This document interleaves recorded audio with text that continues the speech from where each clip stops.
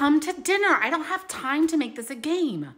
You don't have to gamify everything as a parent, but what you do have to do is take care of yourself enough so that you can get into your child's world.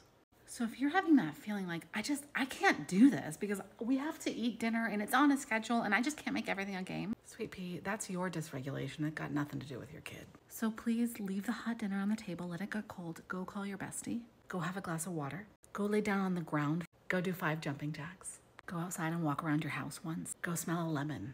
And then take a big old deep breath and ask yourself, what does my child need to get to the table? They may need you to get within arm's distance so they can process your cue.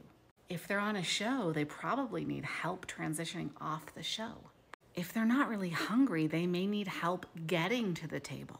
Your intervention may look like an arm around their shoulder. It may look like helping them turn off the TV. It may look like taking their hand or giving them a job, time to put forks on the table. But if you do want to gamify it, because it could be fun, I'm gonna get a stuffy and put it there on the floor. Another one, put it there. The floor is lava. Let's get to the table. You can only touch the stuffies. I go first. Boom.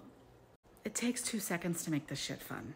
And it's gonna help you with your own dysregulation if you're also jumping from teddy bear to teddy bear. It's not that you need to gamify everything. It's that you need to get into your child's world and understand what they need, which may or may not be fun, in order to cooperate with your request.